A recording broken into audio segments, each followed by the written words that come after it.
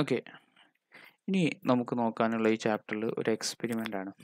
അതായത് നമ്മൾ തൊട്ട് മുന്നേ പറഞ്ഞിരുന്നു അല്ലെ, ഇലക്ട്രോ മാഗ്നറ്റിൻ്റെ കേസ്. എന്താണ് ഇലക്ട്രോ മാഗ്നറ്റ് എന്ന് പറഞ്ഞു കഴിഞ്ഞാൽ, അതായത് ഒരു കണ്ടക്ടറിലൂടെ കറണ്ട് പാസ് ചെയ്ത് കഴിഞ്ഞാൽ അവിടെ എന്തിൻ്റെ എഫക്റ്റ് ഉണ്ട്, ആ കണ്ടക്ടർ എന്തായിട്ട് മാറുന്നുണ്ട്, മാഗ്നറ്റ് ആയിട്ട് മാറുന്നുണ്ട് അല്ലെ. അത്തരം മാഗ്നറ്റ്സിനെയാണ് നമ്മൾ എന്ത് പറയുന്നത്, ഇലക്ട്രോ മാഗ്നറ്റ്. അതായത് ഒരു കണ്ടക്ടറിലൂടെ ഇലക്ട്രിസിറ്റി പാസ് ചെയ്ത് കഴിഞ്ഞാൽ ആ കണ്ടക്ടർ എന്തായിട്ട് മാറുന്നുണ്ട്, മാഗ്നറ്റ് ആയിട്ട് മാറുന്നുണ്ട്. അതിനെയാണ് നമ്മൾ എന്ത് പറഞ്ഞത്, ഇലക്ട്രോ മാഗ്നറ്റ് എന്ന് പറഞ്ഞത്. അത് സയൻറ്റിഫിക്കലി പ്രൂവ് ചെയ്ത സയൻറ്റിസ്റ്റിൻ്റെ പേരാണെന്ത്, ക്രിസ്ത്യൻ ഓയിസ്റ്റഡ് എന്ന് പറയുന്നത്. ഓക്കെ. ആ ഇലക്ട്രോ മാഗ്നറ്റ് എന്ന് പറയുന്ന ടേം സയൻറ്റിഫിക്കലി പ്രൂവ് ചെയ്ത വ്യക്തിയാണ് ആര്, ക്രിസ്ത്യൻ ഓയിസ്റ്റഡ് എന്ന് പറയുന്നത്. അതുകൊണ്ട് നമുക്ക് അടുത്തതായിട്ട് ഈ ചാപ്റ്ററിൽ പഠിക്കാനുള്ളതാണ് ആ എക്സ്പെരിമെൻ്റ് ആണ്. ആ എക്സ്പെരിമെൻറ്റിന് നമ്മളൊരു ഹെഡിങ് കൊടുത്തതാണ് ഓയിസ്റ്റഡ് എക്സ്പെരിമെൻറ്റ്. ഓക്കെ, ക്ലിയർ അല്ലേ? എങ്ങനെയാണ് ഓയിസ്റ്റഡ് എന്ന് പറയുന്നത്, എന്താണ് ആ സയൻറ്റിസ്റ്റിൻ്റെ നെയിമാണ്. അപ്പോൾ അതുകൊണ്ട് തന്നെ ആ എക്സ്പെരിമെൻ്റ് അദ്ദേഹമാണ് കണ്ടെത്തിയത്. അപ്പോൾ അതുകൊണ്ടാണ് ഓയിസ്റ്റഡ് എക്സ്പെരിമെൻ്റ് എന്ന് പറയുന്നത്. അങ്ങനെയാണെങ്കിൽ അദ്ദേഹം രണ്ട് രീതിയിലാണ് എക്സ്പെരിമെൻ്റ് ചെയ്തത്. ഒന്നാമത്താണ് conductor above the magnetic needle. Okay, എന്താണ്, അതായത് ഈ സർക്യൂട്ട് ഒന്ന് പറയാം. സർക്യൂട്ടിൽ എന്താ ഉള്ളത്, ഒരു സെല്ലുണ്ട് അല്ലേ, ഒരു സ്വിച്ച് ഉണ്ട്, ദെൻ AB എന്ന് പറയുന്ന ഒരു കണ്ടക്ടർ ഉണ്ട്.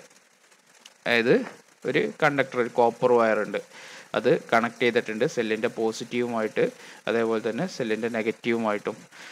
അതിൻ്റെ ആ കണ്ടക്ടറാണ് മുകളിൽ, അതിൻ്റെ താഴെ എന്ത് വെച്ചിട്ടുണ്ട്, മാഗ്നറ്റിക് നീഡിൽ വെച്ചിട്ടുണ്ട്. അപ്പോൾ ഒന്നാമത്തെ കേസ് ഇതാണ്, conductor above the magnetic needle. ഇതും അതന്നെയാണ് കേട്ടോ, ഇതിൽ സെല്ലിൻ്റെ പൊളാരിറ്റി മാറ്റി എന്നുള്ളൂ. ഇനി അടുത്ത കേസ് ഉണ്ട്, എന്താണ്, conductor below the magnetic needle. Okay, conductor below the magnetic needle. ഇവിടെ കാണുന്നില്ല എന്നുണ്ടെങ്കിൽ ഒന്ന് ജസ്റ്റ് എഴുതി വെക്കട്ടോ, മാഗ്നറ്റിക് നീഡിൽ എന്നാണ് അവിടെ എഴുതിയിട്ടുള്ളത്. അപ്പോൾ പറയാം, ആദ്യത്തെ experiment conductor above the magnetic needle. അതായത് ഒരു സർക്യൂട്ട് വരക്കുക, ഒരു സിമ്പിൾ സർക്യൂട്ട് വരക്കുക, അതിൻ്റെ താഴെ എന്ത് വരക്കുക, കണ്ടക്ടറാണ് മുകളിൽ വെക്കേണ്ടത്. അതായത് AB എന്ന് പറയുന്ന കണ്ടക്ടറാണ് മുകളിലുള്ളത്, അതിൻ്റെ താഴെ എന്ത് വെച്ചിട്ടുണ്ട്, മാഗ്നറ്റിക് നീഡിൽ. അതായത് എന്താണ്, ഒരു കോമ്പസ് ആണ്. സിമ്പിളായിട്ട് ഇത് എന്താണ്, ഒരു കോമ്പസ് ആണ്. കോമ്പസിൻ്റെ ഉള്ളിൽ എന്തുണ്ട്, ഒരു മാഗ്നറ്റിക് നീഡിലുണ്ട്. ഇവിടെ ഫുള്ളായിട്ട് വരച്ചിട്ടില്ല എന്നുള്ളൂ. അപ്പോൾ ഈ മാഗ്നറ്റിക് നീഡിൽ വെച്ചിട്ടുണ്ട്. അപ്പോൾ എന്താ സംഭവം എന്ന് വെച്ച് കഴിഞ്ഞാൽ, ആദ്യത്തെ പോയിന്റ് ഇവിടെ നോക്കുക. When current flows through A conductor, the conductor acts as A magnet. നമ്മൾ പറഞ്ഞു, കണ്ടക്ടറിലൂടെ കറണ്ട് പാസ് ചെയ്ത് കഴിഞ്ഞാൽ ആ കണ്ടക്ടർ എന്തായിട്ട് ആക്ട് ചെയ്യും, മാഗ്നറ്റ് ആയിട്ട് ആക്ട് ചെയ്യും.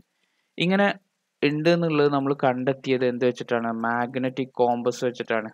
അതായത് ഓയിസ്റ്റഡ് എന്താണ്, മറ്റ് ഒരു സർക്യൂട്ട് ചെയ്യുന്ന സമയത്താണ് അതിൻ്റെ അടുത്ത് കോമ്പസ് കൊണ്ടുവച്ചപ്പോൾ ആ കോമ്പസിൽ എന്ത് കാണിക്കുന്നുണ്ട്, കോമ്പസിൻ്റെ ചെറിയൊരു ഡിഫ്ലക്ഷൻ കാണിക്കുന്നുണ്ട്. പെട്ടെന്ന് ആ മാഗ്നറ്റ്, അതായത് കറണ്ട് വരുന്ന സമയത്ത് ഡിഫ്ലക്റ്റ് ചെയ്യുന്നത് പോലെ അനുഭവപ്പെട്ടു. അങ്ങനെയാണ് നമ്മൾ ഈ മാഗ്നറ്റിസം എന്ന് പറയുന്ന ടേം കണ്ടെത്തുന്നത്. ഓക്കെ, കാരണം നമുക്ക് കോമ്പസ് അറിയാം. കോമ്പസ് എന്തിനാണ് നമ്മൾ യൂസ് ചെയ്യുന്നത്, ഡയറക്ഷൻ കണ്ടുപിടിക്കാനാണ്. അതായത് ഇപ്പോൾ നമ്മൾ സർക്യൂട്ടിൻ്റെ കേസിലാണെങ്കിൽ എന്തിൻ്റെ ഡയറക്ഷൻ ആയിരിക്കും, കറണ്ട് ഫ്ലോൻ്റെ ഡയറക്ഷനാണ് നമ്മൾ കാണുന്നത്. അപ്പോൾ ആ ഡയറക്ഷൻ, ആ കറണ്ട് എന്തിനെ ഡിപ്പെൻഡ് ചെയ്യുന്നുണ്ട്, മാഗ്നറ്റിനെ ഡിപ്പെൻഡ് ചെയ്യുന്നുണ്ട് എന്നുള്ളതാണ്. അതായത് അവിടെ ഒരു മാഗ്നറ്റിക് പ്രോപ്പർട്ടി ചെറുതായിട്ടുണ്ട് എന്നുള്ളതാണ് ആ കോമ്പസ്, ആ നീഡിൽ അവിടെ കാണിക്കുന്നത്. അപ്പോൾ ഇങ്ങനത്തെ ഈ കേസ്, ഈ ഇലക്ട്രോ മാഗ്നറ്റിൻ്റെ ടേം നമ്മൾ കണ്ടുപിടിക്കുന്നത് എന്ത് വെച്ചിട്ടാണ്, അവിടെ ആ മാഗ്നറ്റിക് പ്രോപ്പർട്ടി ഉണ്ട് എന്നുള്ളത് കണ്ടെത്തിയത് മാഗ്നറ്റിക് കോമ്പസ് വെച്ചിട്ടാണ്. അങ്ങനെയാണെന്നുണ്ടെങ്കിൽ ഇവിടെ ഒരു കേസ് പറയുന്നുണ്ട്. ഞാൻ ഈ രണ്ട് ഫിഗറും ഒരുമിച്ചാണ് കേട്ടോ. അപ്പോൾ ആദ്യം ഇതിൽ വെച്ച് പറയാം. When the direction of electric current is from A to B, the direction of electron flow is B to A. അതായത് നമുക്കറിയാം, ഇവിടെ സെല്ലിന് പോസിറ്റീവ് ഉണ്ട്, സെല്ലിന് നെഗറ്റീവ് ഉണ്ട് അല്ലേ. സ്വിച്ച് ഓൺ ചെയ്ത് കഴിഞ്ഞാൽ പോസിറ്റീവ് ടു നെഗറ്റീവ് എന്ത് ഫ്ലോ ചെയ്യും, കറണ്ട് ഫ്ലോ ചെയ്യും അല്ലേ. നമ്മൾ സെല്ല് കൊടുത്തു കഴിഞ്ഞാൽ, ഓൺ ആക്കി കഴിഞ്ഞാൽ എന്താണ് ഇതിലൂടെ ഫ്ലോ ചെയ്യുന്നത്, കറണ്ട് ഫ്ലോ ചെയ്യും. അങ്ങനെയാണെന്നുണ്ടെങ്കിൽ കറണ്ട് എന്നൊക്കെ പറഞ്ഞു കഴിഞ്ഞാൽ എന്താണ്, ഫ്ലോ ഓഫ് ഇലക്ട്രോൺസ് എന്നാണ്. നിങ്ങൾ ചെറിയ ചാപ്റ്ററിൽ പഠിച്ചിട്ടുണ്ടാവും, ജസ്റ്റ് ഓർത്ത് വെച്ചാൽ മതി, നമുക്ക് ആവശ്യമില്ല. അങ്ങനെയാണെന്നുണ്ടെങ്കിൽ കറണ്ട് ഫ്ലോൻ്റെ ഡയറക്ഷൻ എന്താണ്, പോസിറ്റീവ് ടു നെഗറ്റീവ് ആണ്. അതിൻ്റെ നേരെ ഓപ്പോസിറ്റ് ഡയറക്ഷൻ ആയിരിക്കും എന്തിൻ്റെ ഡയറക്ഷൻ എന്ന് പറയുന്നത്, ഇലക്ട്രോൺ ഫ്ലോൻ്റെ ഡയറക്ഷൻ എന്ന് പറയുന്നത്. പരീക്ഷയ്ക്ക് അങ്ങനെ തന്നെ ചോദിക്കാം. അപ്പോൾ അതുകൊണ്ടാണ് ആ പോയിന്റ് അവിടെ ചേർത്തിട്ടുള്ളത്. ഇലക്ട്രോൺ ഫ്ലോ എന്ന് പറയുന്നത് ഏത് ഡയറക്ഷനിലാണെന്ന് ചോദിച്ചു കഴിഞ്ഞാൽ പറയേണ്ടത്, ഈ സർക്യൂട്ടിനെ സംബന്ധിച്ചിടത്തോളം എന്നുണ്ടെങ്കിൽ എന്ത് വരും, നെഗറ്റീവ് ടു പോസിറ്റീവ്. അതായത് കറണ്ട് ഫ്ലോൻ്റെ നേരെ ഓപ്പോസിറ്റ് ഡയറക്ഷനാണ് ഏത്, ഇലക്ട്രോൺ ഫ്ലോ എന്ന് പറയുന്നത്. അപ്പോൾ ഇവിടെ നോക്കാം, എ ടു ബി ആണ് എന്ത്, കറണ്ട് ഫ്ലോൻ്റെ ഡയറക്ഷൻ എന്നുണ്ടെന്നുണ്ടെങ്കിൽ ഇലക്ട്രോൺ ഫ്ലോൻ്റെ ഡയറക്ഷൻ എന്തായിരിക്കും, ബി ടു എ. ഓക്കെ, ഈ ഒരു ഫിഗറിലാണെന്നുണ്ടെങ്കിലോ, ഈ ഒരു ഫിഗറിൽ എങ്ങനെയാണ്, പോസിറ്റീവ് ടു നെഗറ്റീവ് ഇങ്ങനെയാണ് അല്ലേ കറണ്ട് ഫ്ലോ എന്ന് പറയുന്നത്. ഓക്കെ, പോസിറ്റീവ് ടു നെഗറ്റീവ് ആണ്, ഇങ്ങനെയാണ് നമ്മൾ കറണ്ട് ഫ്ലോ എന്ന് പറയുന്നത്. അപ്പോൾ ഇവിടുത്തെ കറണ്ട് ഫ്ലോ എന്ന് പറഞ്ഞു കഴിഞ്ഞാൽ എന്താണ്, ബി ടു എ ആണ്, ബി ടു എ ആണ്. ഇതിങ്ങനെ വന്നിട്ട് ഈ ബി മുതൽ എന്ത് വരും, എയിലൂടെയാണ് എന്ത് ചെയ്യുന്നത്, നെഗറ്റീവിൽ എത്തുന്നത്. അപ്പോൾ കറണ്ട് ഫ്ലോ ഇവിടുത്തെ ബി ടു എ ആണ്. അപ്പോൾ ഈ ഒരു സർക്യൂട്ടിനെ സംബന്ധിച്ചോളം ഇലക്ട്രോൺ ഫ്ലോ എന്ന് പറയുന്നത് ഏത് ഡയറക്ഷൻ ആയിരിക്കും അല്ലേ, കറണ്ട് ഫ്ലോൻ്റെ നേരെ ഓപ്പോസിറ്റ് ആണ്. അപ്പോൾ അതുകൊണ്ട് എന്ത് വരും, എ ടു ബി എന്ന ഡയറക്ഷനിലായിരിക്കും ഇലക്ട്രോൺ ഫ്ലോ എന്ന് പറയുന്നത്. അപ്പോൾ അത് ആ പോയിന്റ് ഓർത്ത് വെക്കുക. ഇലക്ട്രിക് കറണ്ടിൻ്റെ ഡയറക്ഷൻ്റെ നേരെ ഓപ്പോസിറ്റ് ആയിരിക്കും എന്തെന്ന് പറയുന്നത്, ഇലക്ട്രോൺ ഫ്ലോൻ്റെ ഡയറക്ഷൻ. ഓക്കെ, ഈ പോയിന്റ് ക്ലിയർ ആയിട്ടുണ്ടാവും എന്ന് വിചാരിക്കുന്നു. അടുത്തത് നമ്മൾ എക്സ്പെരിമെൻറ്റിലോട്ട് പോവാണ്. ഇപ്പോൾ നമ്മൾ എക്സ്പെരിമെൻ്റ് ഇതാണ്, conductor above the magnetic needle. കണ്ടക്ടറാണ് മുകളിൽ, മാഗ്നറ്റിക് നീഡിലിൻ്റെ മുകളിലായിട്ട് വെച്ചു. ഓക്കെ, അങ്ങനെയാണെന്നുണ്ടെങ്കിൽ ഇൻ ഫിഗർ 2.3a, അതായത് ഈ ഫിഗറിനെ റെപ്രസെൻ്റ് ചെയ്തതാണ്, current flow from A to B. Current flow എന്ന് പറയുന്നത് എന്താണ്, കറക്റ്റ് അല്ലേ, എ ടു ബി ആണ് എന്ത് ചെയ്യുന്നത്, കറണ്ട് ഫ്ലോ ചെയ്യുന്നത്. എ ടു ബി എന്ന കണ്ടക്ടറിലൂടെയാണ് കറണ്ട് ഫ്ലോ ചെയ്യുന്നത്. അങ്ങനെയാണെങ്കിൽ പറയുന്നത് the magnetic needle deflect towards west direction.